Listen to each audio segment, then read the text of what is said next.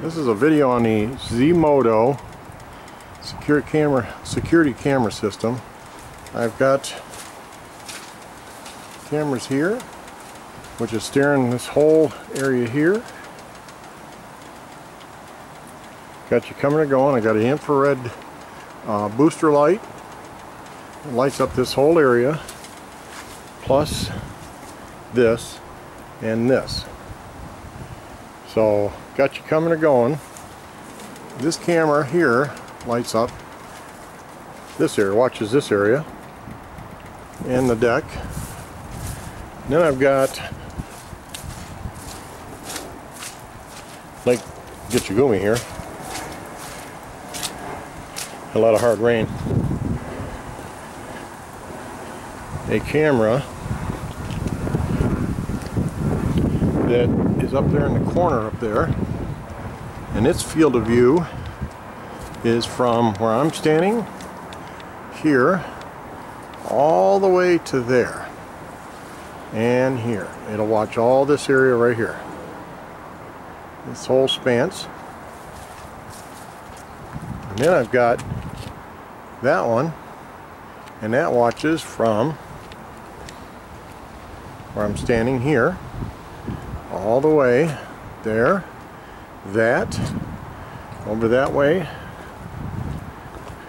and on the other side of my car, it's my wife's car, you can see this whole field of view, just like that. Now, the reason why I'm doing this is because on the Zmodo camera system, there is a little glitch on the remote access with Windows IE. Surprise, surprise. Anyways, I will get into that next. Okay, this is the another part on the Zmodo Home Security Camera system. Now, as I explained on the first part, was the shots of the video of each camera each camera's capability, and what I'm recording. Well, nighttime on a security camera system is always hard to deal with, but I have come up with a few things that have made those corrections, and did some other stuff that will help deal with it. But anyways, it's still hard to do. One of the biggest things is, the advantage is, there's a control station at the DVR itself with a monitor that you can utilize to pull up recordings and save them off, and etc., manage them. But if you just want to look and see how your cameras are doing and your views are doing remotely, there's a couple different ways to do it. One of the ways is by utilizing Internet Explorer. Firefox will not work. I don't know what it is they do, but Firefox will not work. I've tried every trick in the book. There's not a lot on the internet about this. It's really a pain in the butt. But anyways, one of the things to look at, if you want to see the field of your camera system, this is what you do. You have remote access in a network, because it's networkable. So you're looking at it, seeing what's on there, but to get this to come up, to get this application, this is a web client, to get this to come up, the next trick is, there's some things you have to do with Internet Explorer to make that happen, and I'll explain it on the next one. So that's the next video coming up.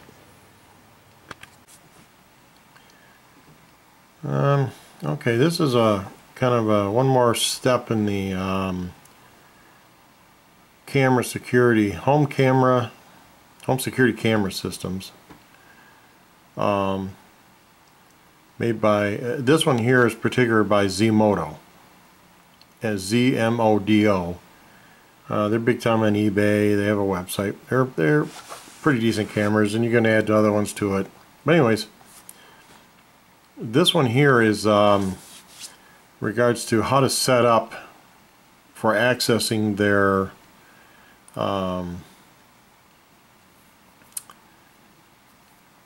web client, Zmodo's web client. And their web client that they use, this application you can only utilize in Windows Internet Explorer, IE, and because Firefox, it doesn't work. I'm not sure why. I've tried different things. I just got tired of fighting it. It's Internet Explorer, it's Firefox. So with IE, I'm not a big fan of IE, but it is what it is. But anyways, this access here using this web client is an intranet access. That means an internal network through your own router pipe in your home. It's an intranet. And there's the other process is an internet, which is remote using another program or an application. One that I use is called Splashtop. And I have a lot of information about that on the last part of this video. And it works pretty cool, but that's if you're on vacation or at work and etc. etc. You're not on your home site. So the intranet setup through Internet Explorer, what I'm going to do is I'm going to kind of go over, this is for XP and Windows 7. Now XP, some of the settings in XP under the Tools Internet Options may be a little bit different, but this is all about ActiveX. The ActiveX installation issues. And there ain't a dang thing on the internet about it. There's nothing. There's no files for it, and I'll explain that in a little bit, etc. etc. There's a process to do, and it works pretty good, and obviously it does work because I'm running it right now. But these are the things you have to go do. And this is using ActiveX because IE uses ActiveX. And one of the problems with Zmodo's, and anybody's using their cameras, is they use a thing called edvr.cab. It's a edvr.cab file. CAB is in boy. And the area pop up when you go to set it, when you try to install or access your login, whatever your IP address will be for yours. When you try to do that, it comes up and it says that the author is unknown, and I'll show you a screenshot of what that is in this video. But it says the author for that particular cab file is unknown, so it won't install it. And man, there's no drivers, there's nothing for that file to get it to install. There's some tricks, but they don't work. This is the one that fixed. But anyways, and whatever brand security system you're using, other than Pelco, which is a major brand camera system, Pelco uses its own proprietary software. You don't have those issues. There's they use different things. But anyways, these are some of the home security camera systems that you get on eBay, and they'll use either the EDVS or EDVR file extensions, cab files, and that to get those to work for their web client, you have to do these things. So anyways, you know, your access to your there's also some ports for maybe port forwarding, stuff like that, but that stuff's easy to do if you've set routers up and such. Most of the ports is 5050, 5050 for port forwarding. That's the common one for this to pipe up into your come up in your router. But anyways, when you go to do this, you're gonna type it in the address bar, your IP in the address bar, and it'll come up with a little prompt, and it'll say Windows has blocked this over because it cannot verify the publisher. You have no choice but to click OK. Now and then you're going, okay, now what do I do? You click OK and it just goes away, it won't install ActiveX. So anyways, what you have to do is, you think you're dead in the water, is you You go to your tools folder and you bring up Internet Options, and you go to the Security tab, and you make sure you're in the local intranet area, not on the internet but the local intranet. And then you go to Custom Level, bring that up, and then you're going to scroll down till you start seeing the ActiveX stuff, and then you make the necessary changes. And the necessary changes is, one of them is the ActiveX filtering. Okay, that's disabled. The previously used, that's enabled. Unused ActiveX, you will disable that one. The allow scriptlets, you'll enable that. The automatic prompting for ActiveX controls is enabled. Download ActiveX, signed ActiveX is enabled. Download, one of the changes you're going to make is download unsigned ActiveX, and that's prompted because it's going to ask you a question. The initialize is, again, that's prompted.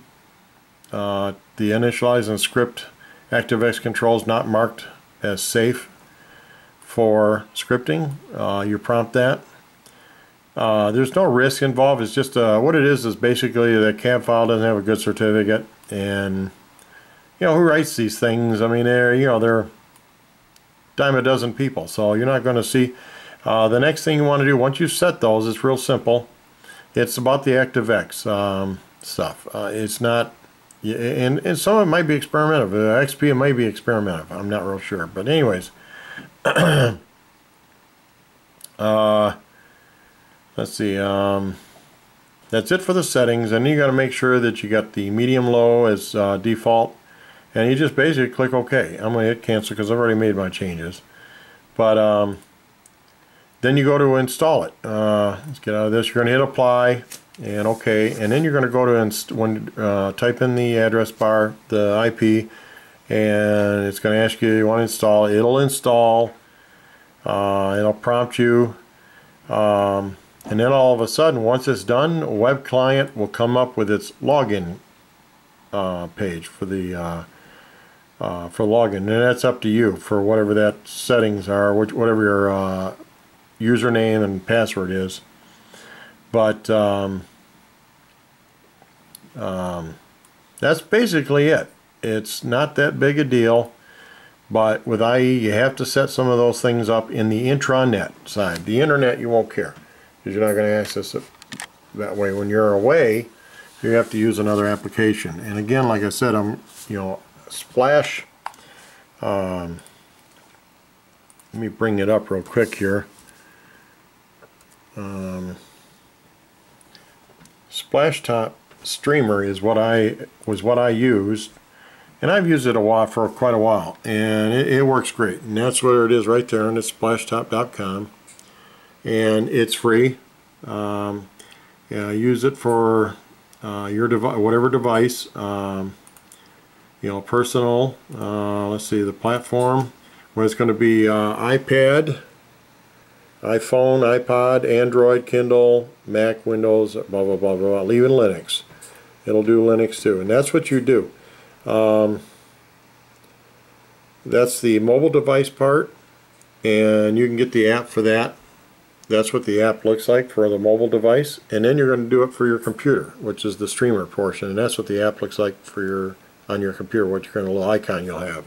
And you'll set up the same exact thing, Windows, Mac, or Linux, and it works cool. I mean, it's not a big deal to do it. You turn it on. It's almost like remote desktop. You engage this on your home machine, and then you bring it up on your device, whether it be, again, iPad, Kindle, an Android device, a tablet, etc., etc., or another machine at wherever your location is, your laptop, and which would be the Windows portion, or if it's a Mac unit. And that will access the same. I'm going to kind of come up with that web client login. You type it in, and that's how it comes up. So, and all of a sudden you got your cameras. It's pretty cool. So, anywhoops, that's what I wanted to show everybody, and kind of just explain a little bit on regards to this web client thing.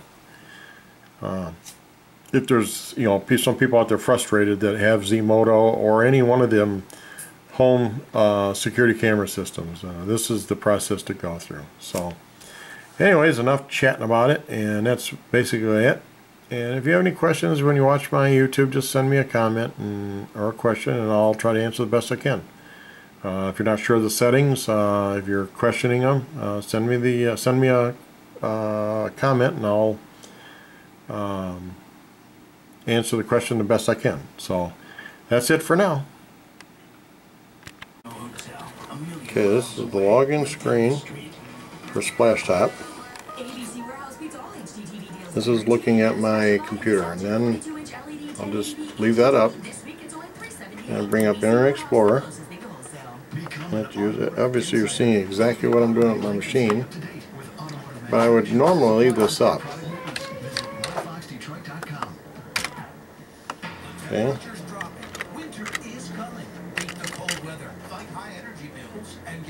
Doing this for demonstration purposes. Remember I mentioned about the forwarding port, this command port 5050, that's important. As you can see, that's there. And bring it up. And I am now looking at my camera system on my tablet through T-Mobile system that is on my desk machine computer. That's the same screen. And you just leave it running. I wanted to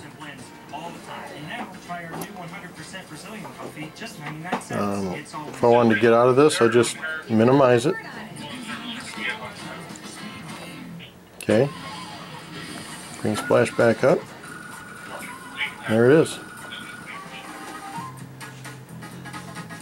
Now again, if I wanted to log back in, okay.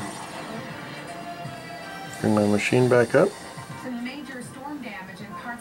The application on my tablet, and there I am again, looking at my desktop. This is what I would do if I was away, like on our Disney trip or something. If I wanted to see if there was an issue or something, I could do that. So that's basically it for SplashTop on any kind of an Android, etc. device. That's it for now. That's the end of the home security camera system by Zmodo.